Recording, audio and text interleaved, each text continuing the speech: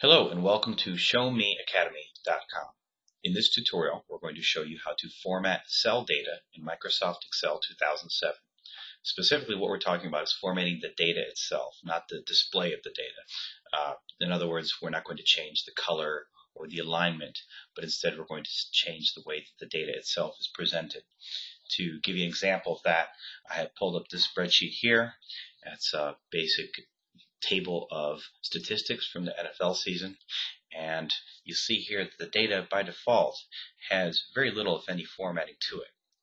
For example, when I look at this column here, which is points per game, I see that a lot of teams, just by random nature, ended up having a points per game total that was somewhere with a decimal point, 0.1, 25.7, 25.1, 23.7, etc. But every once in a while, you find one piece of the data where someone had a whole number. The Philadelphia Eagles, for example, they finished with exactly 21 points per game. Now, the problem is that when you import this data into Excel, as I've done here, it understands, of course, that all these have a single decimal point, so it represents them as such. However, when it came to this value, it saw it as a simple whole number. So it represented it as a simple whole number. But oftentimes, if the rest of your data is expressed to the precision of a single decimal point, you might want all of your data to be consistently displayed in the same manner. So the way we would change the display of this data to match the rest of the data in the column is that we would right-click in this cell. And when we do that, it will pull up this context menu, and we're going to select Format Cells. This brings up the Format Cells window, and you'll see that by default, the formatting on this cell is general. That's the default format that it always uses whenever you create new content, new data from scratch, which basically means that there's no formatting to it whatsoever.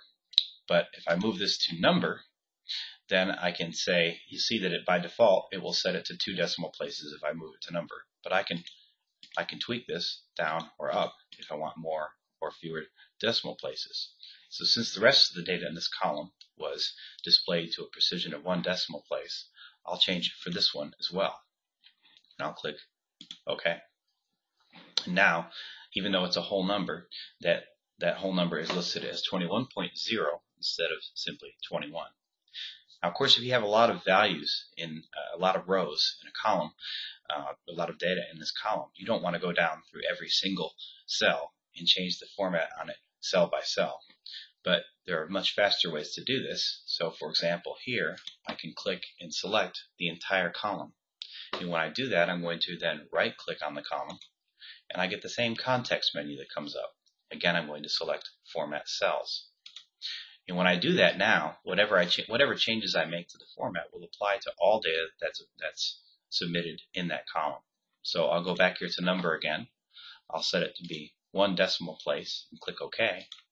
And now you see it'll do this consistently with every value that's in the column. And even if I were to go down and add new values down here, all these cells in this column will still have that same formatting because I applied the formatting to the entire column.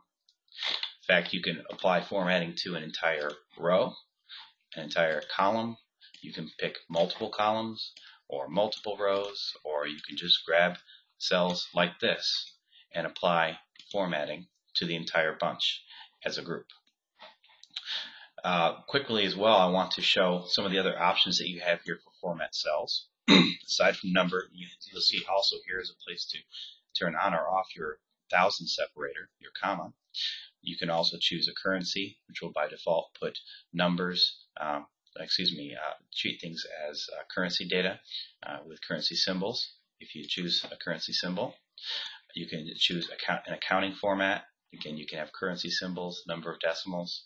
You can specifically format dates and times. This can be very important because something like a date, for example, has many different ways which it can be displayed. And you can see you can pick a very verbose format. You can pick a very concise format. There's a number of different formats here that you can choose from so that you can have your dates looking consistent across an entire column or row. Same thing goes for time, percentages. I'm not going to explain all of these, but I will point out one other item here as well, and that's the text. Sometimes the text can be very important because you can have a value here that you're trying to put in. Maybe I would decide I want to have periods after every one of my numbers. So I can put 33 dot and then hit enter. And notice it tries to apply its own formatting to it. So when it does that, it can sometimes outthink you. And if you want to stop it from doing that, instead what you can do is you can come here and you can format this entire column. And you can say, no, this is just text. Treat everything as text. And what that means is that then it will put the exact formatting in here as you enter it. So see, now it doesn't get rid of my points.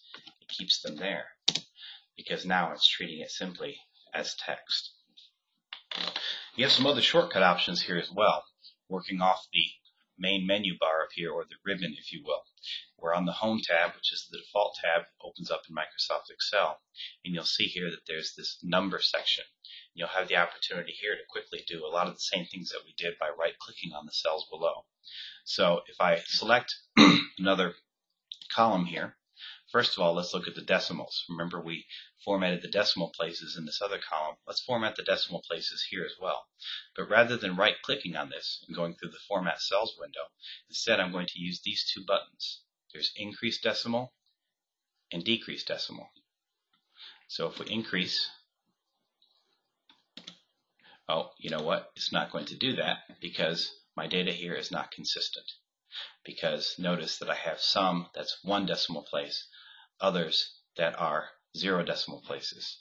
So first, if we right-click here and format cells, set them all to number with 1 decimal place, now they're all consistent. And now, when I click this here, the increase decimal, they all increase. Or they can all decrease.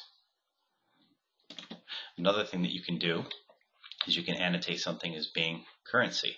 So you can say here, make these all dollar values. You see it pops the dollar sign in front of everything.